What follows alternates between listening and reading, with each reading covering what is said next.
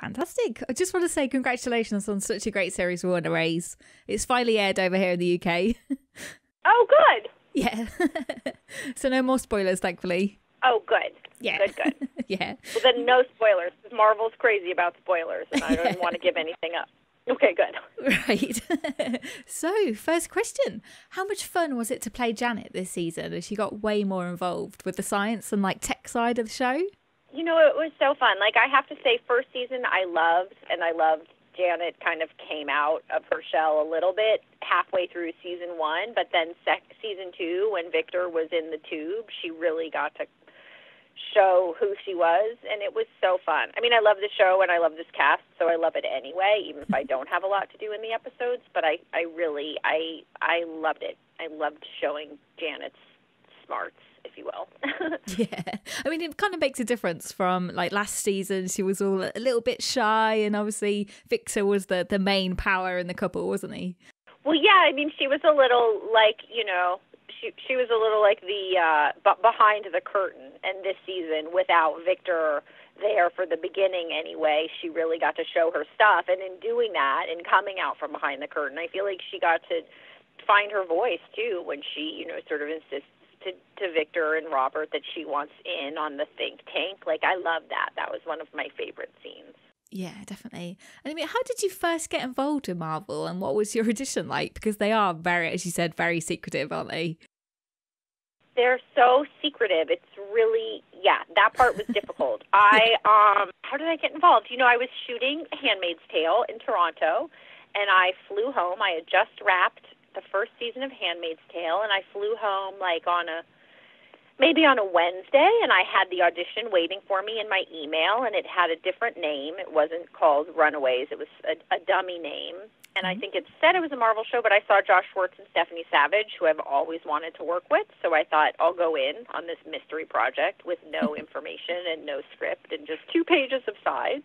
Oh. And I went in on Thursday, and then on Friday I tested for the show, and then I think by the following Monday I was at the table read with the whole cast. So it was a very quick. Yeah, very quick turnaround. So did you read the comic book at all? It was a very quick turnaround. Yeah. You know, I didn't. I got the comic book after I got the job, because before I got the job I didn't know what it was called. I didn't know it was Runaways. Yeah, true. It was just a bogus name on a sheet of paper. So I got the comic books after, but then I didn't read them all. I just sort of stick to the script and the script story, and then I stick to, you know, I have friends who are diehard Runaways fans, so they sort of give me the broad strokes from the comic books. But we've departed from those stories now, so I don't feel like I need them. Yeah. And what is it being like? Way. What has life been like since you've been in like Marvel universe? Because, you know, have you been to Comic-Con and met all the, you know, diehard fans? I haven't Comic-Con. I've definitely learned to keep my mouth shut regarding any story thing, because the Marvel fans are so special and so diehard that if you give them even like the smallest kernel, they can probably figure out what the story is. Do you know what I mean? Like, I really have just learned to keep my mouth shut or pretend that I've forgotten. Nice. And then also, you know, with Twitter and Instagram, you get a lot of contact with fans now, and they do these really funny pictures and write nice notes, and I'm so excited. I feel so honored to be in the Marvel family, really. Yeah. And what did you enjoy most about working on Runaways? I mean, it seems like the cast really, really get on. You seem like a really great bunch. Yeah. I mean, I'm not sure if you've talked to anybody else on our cast, but I will say, like, Patrick Rush, our casting director, and Josh Schwartz and Stephanie Savage have really put together a group. There's 16 series regulars, and usually when you have that many people, it's fine. Not everybody gets along, or maybe you got 1 or 2 bad apples maybe, and you just sort of do your own thing. But I have to say, like, we have 16 series regulars who all really get along. We really respect each other. Everybody, while they may work differently, has a very serious work ethic, which is helpful when you're trying to get a lot of work done in a 12-hour day. So it's been great. It's a great cast. I've never had an experience like this. It does actually really comes across, so it is pretty good. And yeah, I believe that too. I believe it translates, and I can see it. especially, we do all these scenes where the bride is together and there's 10 of us in a room, and, maybe the scene is 3 minutes, but it took 8 hours to shoot. So you just have to think about spending 8 hours in a room with 10 people, that someone's usually going to, get grumpy, and we all take care of each other. It's been great. And those scenes have become some of my favorite. Oh, yeah. We've got to talk about that cliffhanger, though. I mean, what were your reactions when you read the script for that episode? Well, I was like a little nervous. You mean the end, the finale? Yeah, the final bit. Yeah, I was a little nervous I wasn't going to have a job. No, but a little bit. I was like, we're going to get out of here. They're not going to eat me, are they? I love it. I think it's so great. It's so strong, and I cannot wait. I mean, we're still waiting to hear if we're picked up for season 3, but hopefully we are, and we'll get to see what happens to all these people. Yeah, definitely. And if you do get renewed, which touch wood, I really hope so, where would you like to see Janet in the next series? I'd like to see Janet pick up where she left off and not regress. I mean, the thing that I loved about the way the season wrapped up is that Janet and Chase are sort of bond together to try to fight. Well, I guess he's not entirely Victor. He's like Victor mixed with Jonah. But I love when the characters join forces to try to take down evil, if you will. Yeah. So hopefully we'll pick up where we left off. Hopefully she won't get back behind the curtain. I mean, if we learned anything in season 2, there is life after the tube, so hopefully we get out of the tube. I mean, I wonder are we just asleep in there? I don't even know. This is the other part. I try not to ask too many questions because I don't want to reveal anything that I'm not supposed to, so I don't even know what our state is in those tubes. It's kind of like harvesting in a way, I think. Is that kind of the... I think so, too. Yeah. I love the aliens together, though. Like, I love Alien Tina and Alien Victor and Alien Stacy all just sitting in that room together. I think it's so great. I can't wait to see what happens with them. I mean, I bet they had so much fun playing like an alien, right?